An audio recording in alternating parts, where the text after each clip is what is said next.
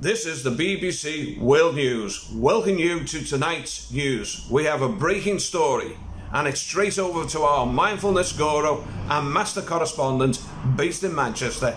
Frankie, what can you tell us?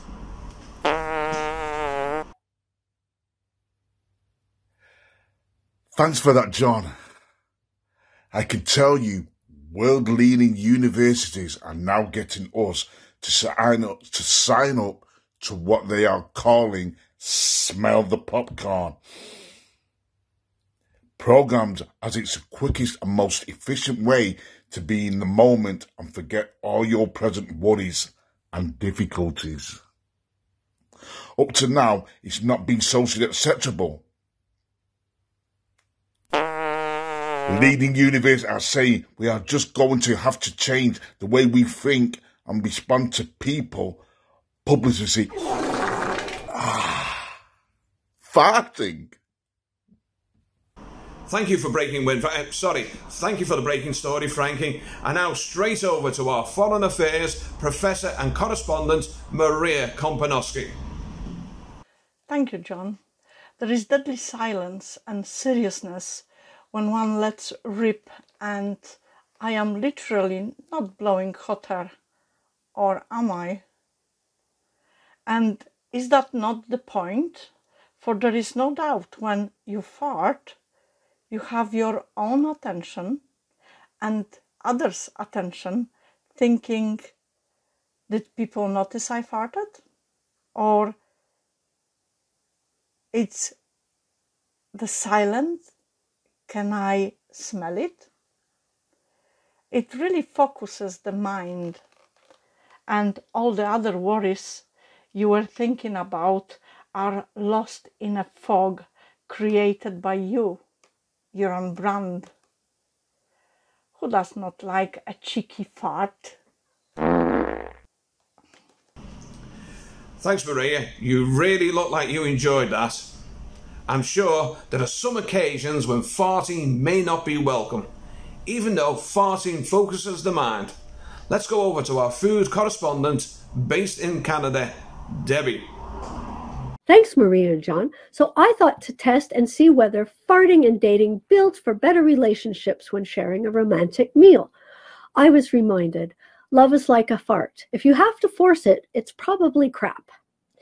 You know, lovers often think the same and share moments, so I made a romantic meal for my husband and myself, and we sat down and we had a glass of wine and an appetizer, and then rather than suffer stomach cramps, I just let it rip. Anyhow, it was a good job. We had oxygen masks nearby. That really saved the night.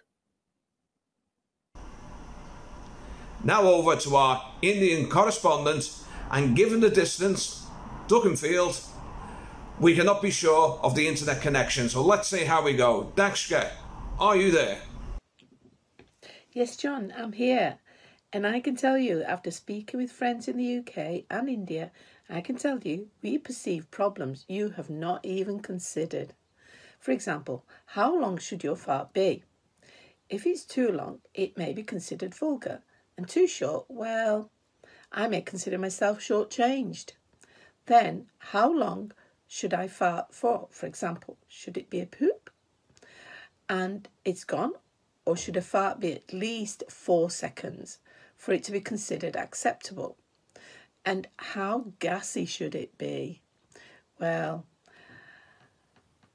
a mere whiff, an acknowledgement, or is it a hand over mouth and I feel like I'm gagging, considered to be a good fart? If I must leave the room, surely this is antisocial. I feel very strong about this.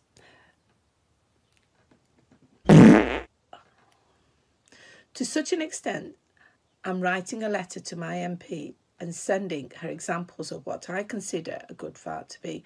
And to do so, I've prepared a most excellent curry to help with the process of mindfulness. Well, thank you, Dashka, and I'm sure we're all looking forward to a good curry. Let us leave the last word to our foreign correspondent, Roger. Roger, How do you think the continent will receive social farting in the new revolution of smell the popcorn? I think very well. I've been farting for years, such a long time. Small, tiny ones, and smelly and big.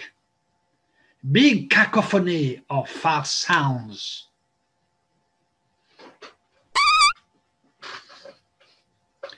Oh, beg my pardon, mind you. I feel so happy on one level. I could share that with you. But sad on another level, as you are denied the fragrance as it lingers in the air.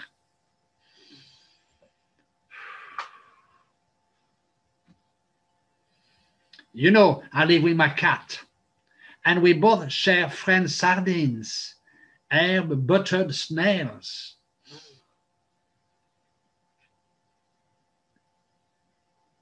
Coq au vin and brown flakes in the morning, and suddenly it's me.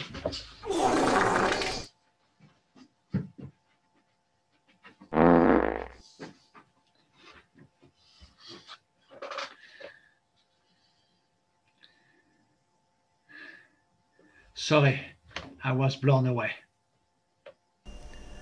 They say happiness comes from within, and that's why farting feels so good.